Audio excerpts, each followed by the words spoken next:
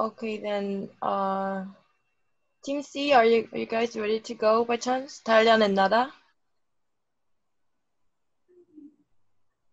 Yeah. Okay, thank you.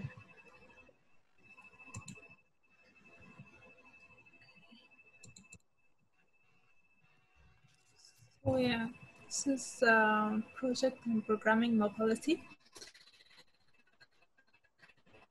And actually, we were investigating the unexpected outbreak of the COVID-19 and how it changed the view of all architects and urban planners thinking about the model for a good city, and how the good city, or how the pandemic-resistant city actually should be, and what modification we can add to the city in order to respond to the current situation of the pandemic and ensure the safety of all the citizens.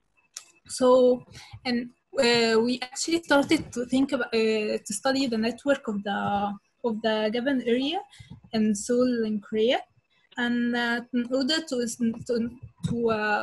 understand more about the network, the students we actually went on a site surveying, and using different methodologies about counting the manual counting through the pedestrians flow to different destinations, and how this flows actually matches the prediction model that is actually used, and to understand the pattern of people in the study area. And upon the observations from the site surveying, we found that the market area or retail areas was actually the most crowded part of the city, and it's not the safest part. So we started to take this retail areas as our start point to study. The flow of the people and the flow of pedestrians to the area, and how this actually can be adjusted, and how affect this would happen would affect the network flow. If we impose some changes in order to ensure social distancing and ensure all the safety regulations. So upon thinking about the area, we started to think about the factors that could actually change the flow of the people in the area, starting from the distance and how far are people willing to talk, and the density of the area, because it's a very dense area, and the road hierarchies, and the sidewalks, its condition and width, and how can it change the flow of the people and the network in the area, the gravity of the people, and the presence of so much opportunities in the area, especially it is found in the center of the study area. And if there is any green areas, and how could that would actually affect the flow of the people. So we wanted to access which point was actually has the highest flow of the people and has the highest factor to change the flow of the network in the area. So we did multiple analysis on the area to understand which node would actually represent the main entrance to the market, and thus we can carry on using different simulations and different adjustments in this node to understand the flow of the people, and it started to make it as a start point for us to make our hypothesis and ensure all the safety regulations and the effect of our hypothesis and scenarios on this area. So we carried on a hypothesis from people coming from different origins, from homes and retail, from home to retail areas, and from parks to retail area, and from the metro stations to the retail area, and to understand the pattern of people to each flow, and how can these destinations actually affect the flow of the people. So we started to contain the between us analysis to understand the road hierarchies and that people would take to understand to access the area. And it's actually, you can see how this the warm color represent the highest point which people would actually take to enter the area. And you can see from the home and from the retail, from the park analysis, it is almost the same point which had the highest hierarchical people. However, in the metro, people would actually take another entrance, which is in the red spot, to enter the area. And also for the gravity analysis, and which consider the accessibility of people who are reaching the destinations, you can see this how different destinations can actually affect the access of the area. But to some point, we actually also concluded that the main corners in here and here has the highest factor in attracting people to enter the retail market from this point. And that actually did happen also with the metro, even though it was different in the between us. And you can see through the reach analysis that access the different accessible destination areas within the area that still had the highest points except for the metro analysis. And we did that in order to access the different entrances of the area that we want to take to access, to begin our algorithmic approach to the study of the network, and how we can put these regulations, safety regulations, social distancing.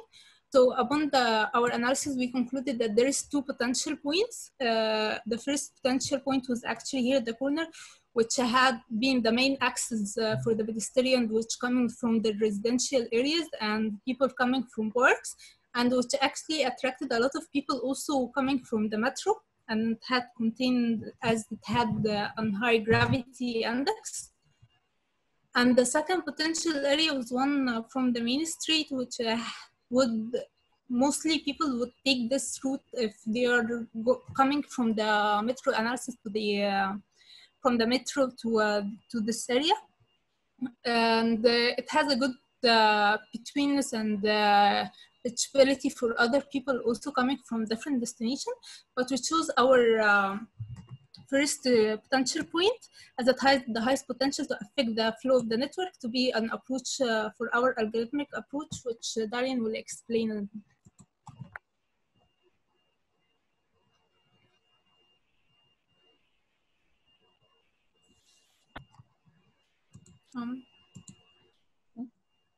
Darian?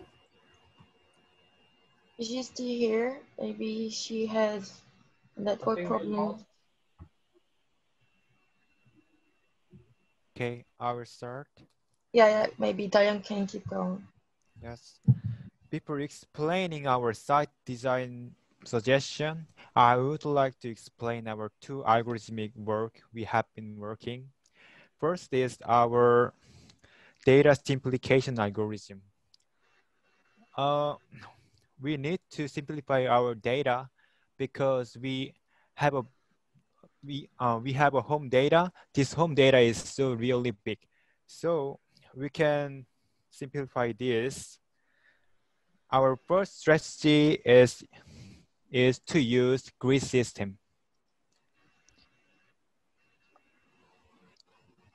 A grid system, we put all the points inside the grid together.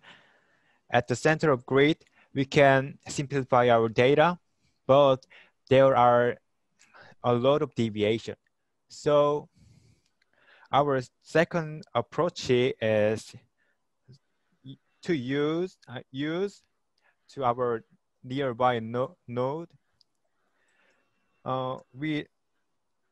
By collecting points on nearby node, we can able to simplify our data with small deviation.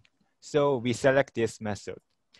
And our second algorithmic approach is social distancing and network generator. Let's see our short video. Like this. Scatter the human point on our target site, our main access point, and your video is not playing. Yeah, sorry. Yeah, you have to share the whole screen. Sorry about that. Yes, let's it's our social distancing and network generator. We scatter all the human points on our main access point, and then we can get a social distancing boundary and pedestrian network by using this. And then we can find also how many people can be there in our site. So the next is our overall design suggestion. There are some regulation. First, the vehicle access regulation and visual guide can give both of our market and street main access streets, and especially in marketplace, there are pre-designed pedestrian line and pedestrian number limitation on our marketplaces. By using our social distancing generator algorithm and smartphone, we can manage our market area. If you want to come into our market, you just check a QR admission. And there are many people, and you can also make a reservation by using your smartphone. And market area rule, people maintain 50 social distance by following just our social distance boundary circle and work on the pedestrian network. And we need to take a QR code when coming and going out. And this is left on the side. This picture is our original condition. And on the right, there is our suggestion illustration. There are orange circle is our social boundary, safe boundary, and white line is our social network pedestrian path. And the red circle is marketplace, for example, cafe and market, bank, like this. On the right side, there are access street. On the bottom side, this street is relatively unrelated street. So we can give a visual aid for access street on the right side. And finally, we can also analyze our internal algorithmic network. The first analysis is our degree analysis. This shows how many connection at one point. The red one have a high value, so red one have many connection. The second analysis is our betweenness analysis. This analysis show which connection line can be easily overloaded. If you can see on the right picture, there is the board and red line have a high value. That line can be easily overloaded, and the people come into our market. Thank you for listening our presentation. Thank you. Thank you. And Nada, maybe do you have anything to add by chance? Because you disappeared in the middle. No, I was actually giving that chance to Darian to share his screen. Okay. Great, thank you. Well done. Tara, maybe can you share your screen again, and we can pause on your best slide, and we can talk over that slide. My screen or Darian's screen? Any of yours, sorry. I think because we have live in another country, we have make each other's part separately, so no one have whole presentation. Nada, I think you share your screen first. Yeah, sure.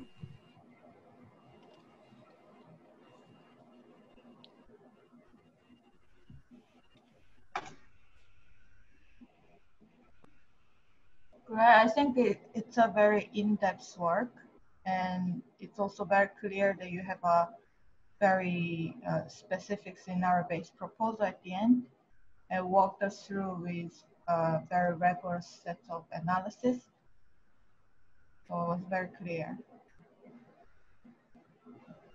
Yeah, actually, in the case of Team C, actually Nara has been researched through all these hypotheses and developed the logic, and then Darihyun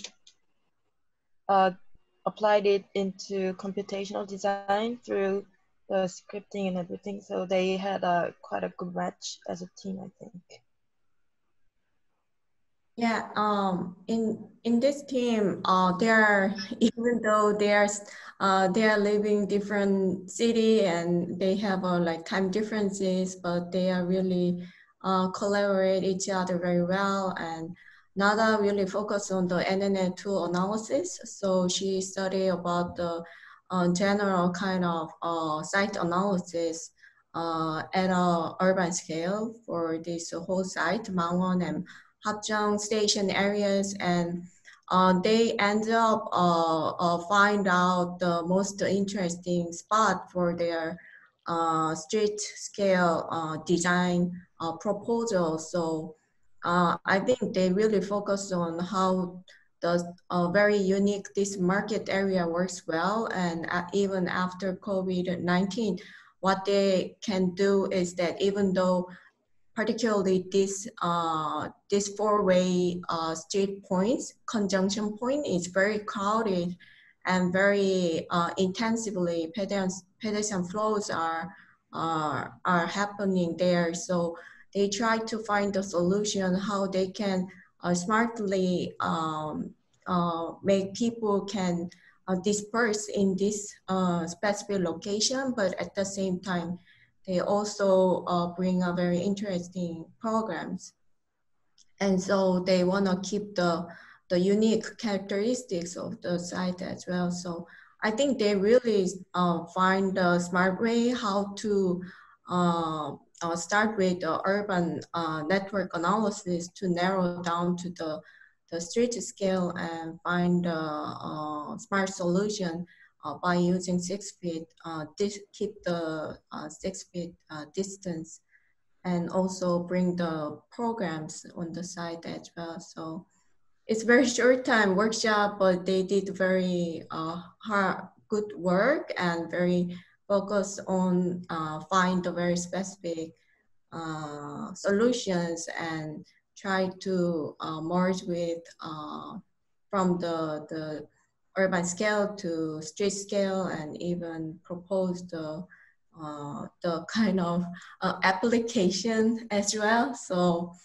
I think it's very interesting approach and really develop further on not only just the network analysis, but also just like a computational design proposal. So they have a very strong evidence they proposed and they provided throughout this research. So as a tutor, I'm very happy with their work and their effort to produce these results.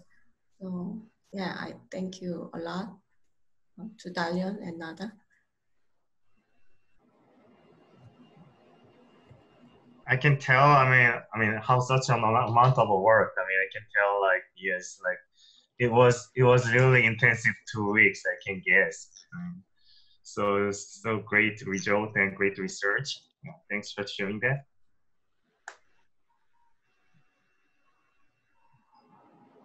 And thank you especially to Nada, because when we have tutorial, it was always like 2 a.m. in the morning at her local time. So thank you for your effort and everything and your participation. Thank you guys. It was really interesting and really worth it workshop to participate in.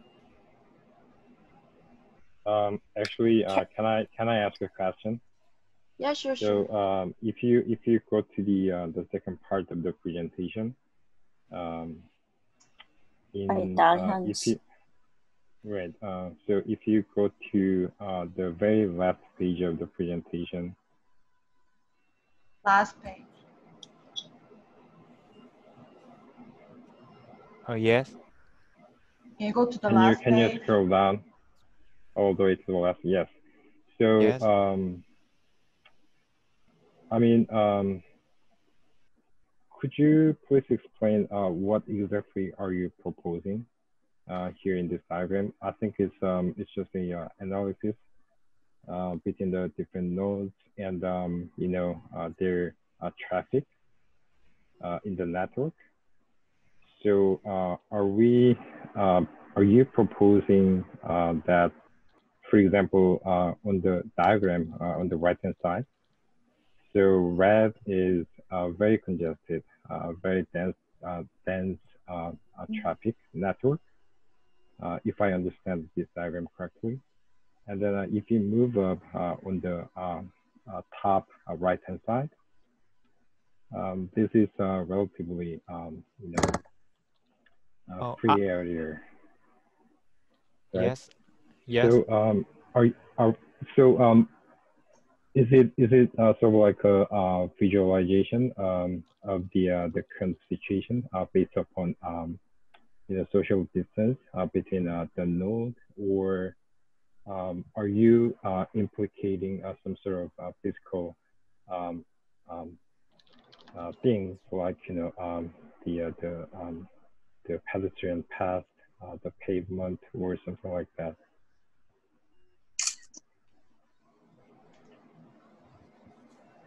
Just out of curiosity. So yeah, in short, my question is, what is your final product out of this research? I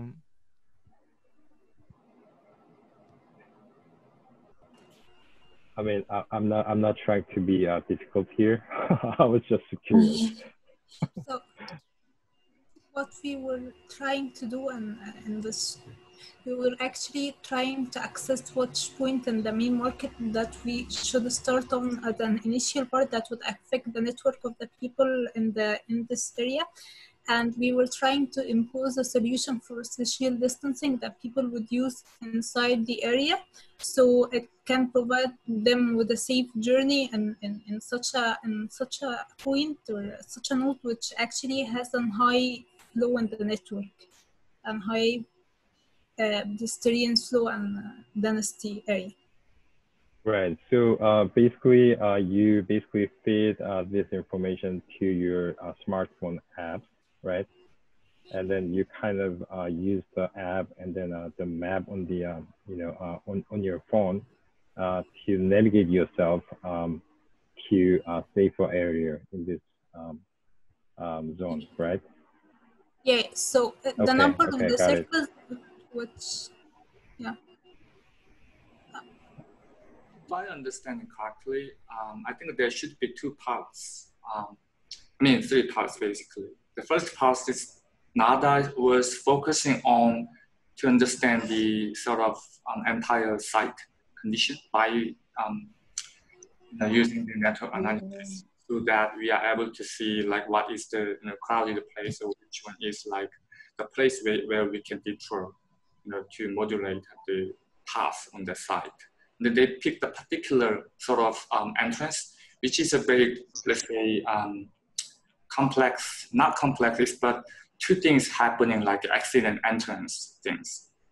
And then I guess Dahyun tried to, deploy a sort of spacing algorithm to make a 6 feet like circle-like spaces, so that people can see visual sort of a marker on the street, so that they can like just like grasshopper, just jumping to different types of jumping to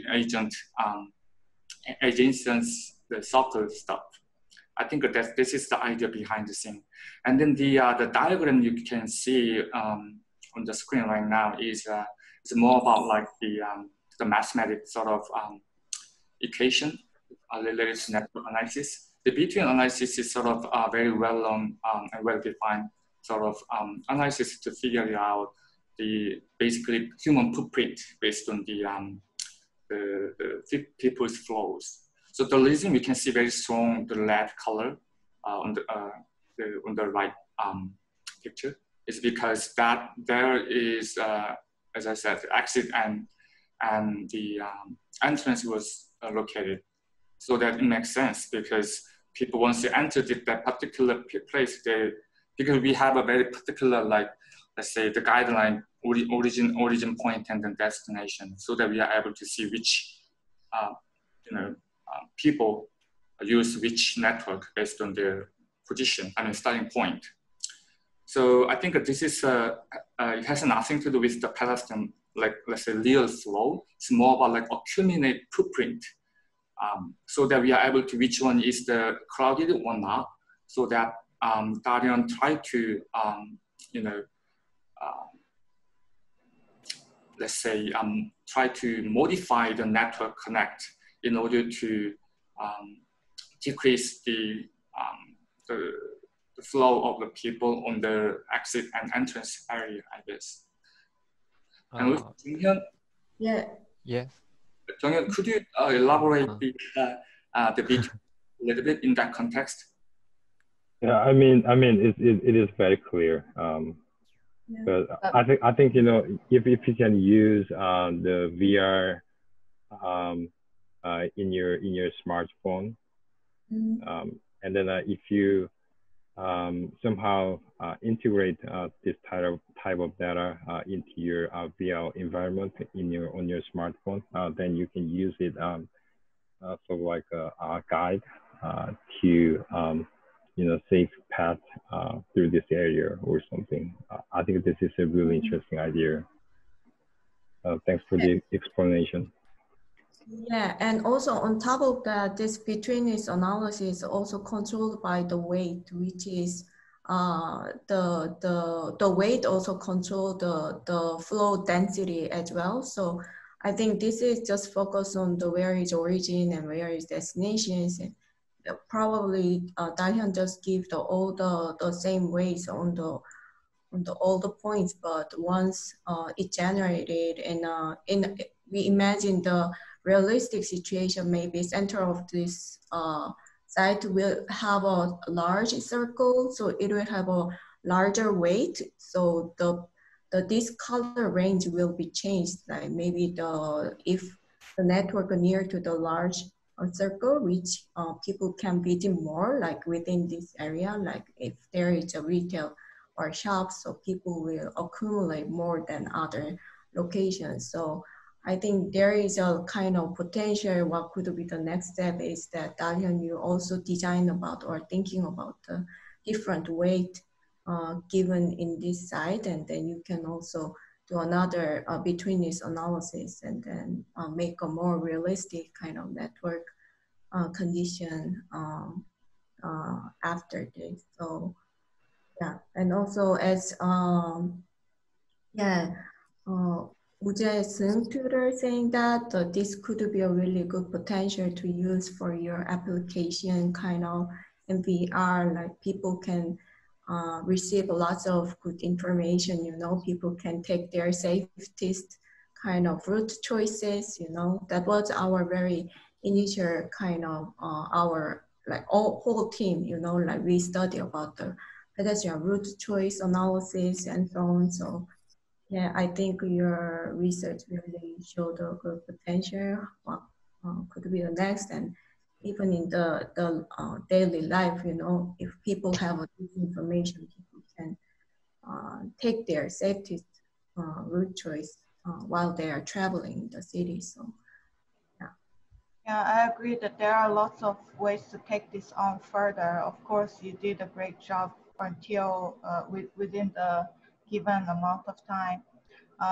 But if you could have also used this analysis to maybe suggest different programs for this each and every different single circular pods, for example, that could be another way of taking this analysis on further. One thing I think I mentioned before, but I am still doubt that like they will actually follow your path as it is. Like why wouldn't they go from here to there, for example? So I think you might also want could have been a bit more like instrumentalizing this network and really like use this as your very specific design tool and very actively just suggest what kind of physical installations or physical like urban furnitures will occupy these spaces that are not the circulatory system. But I'm of course with the given time you manage to pull out the conceptual scenario. But what I'm just take this as a suggestion, maybe if you're interested in taking this further. Yeah, let's take one more comment and let's move on, and we can have further conversation when we come back to Unit 2 again. Yeah. So for me, I can see the quite deep potential to develop this proposal for the future. So it is really good exercise and proposal, but I have just simple question for the first step. And I heard you guys got site survey to evaluate your analysis. So how much did you find? How much did you match those between your analysis of the network and real conditions? I'm just wondering. I think that I explained that. Yeah. So from the calculation that the guys had on the site, we did a